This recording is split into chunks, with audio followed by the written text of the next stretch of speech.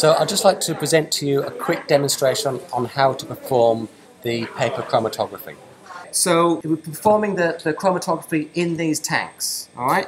Now the paper you're using, you need to be wearing gloves because do you have sugars on your hands? You've got sugars, amino acids, oils, you know, various enzymes on the oils on your skins.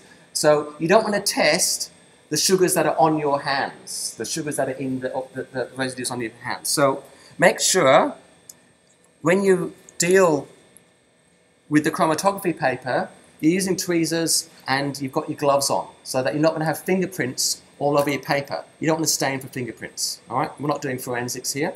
So this is the paper. Draw your pencil line and spot at regular intervals. Okay?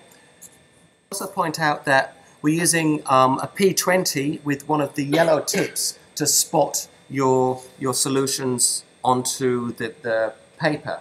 But don't apply your spot in one application. Apply repeated applications of small volumes and let the spot sort of be absorbed into the paper before you add another spot to the same position. And that way it just runs much better on the gel.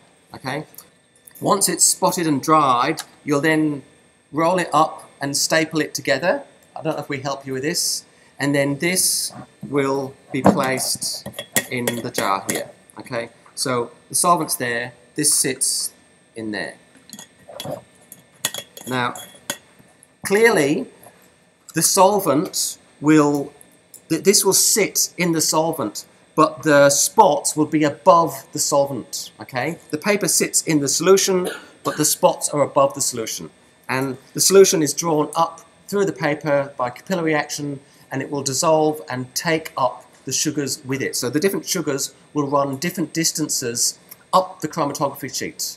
And then by the distance the sugar runs, you can measure that RF position. You measure how far the solvents run and how far your sugars run. You get a ratio, and then you can compare that and measure that and use that to identify your sugars. Okay? So it's a fairly standard procedure. We'll help you with this procedure. So we'll do the staining for you so that you can colorize your spots so that you can look at them. Because they're going to run, but they're not visible. So you need to make them visible by silver nitrate.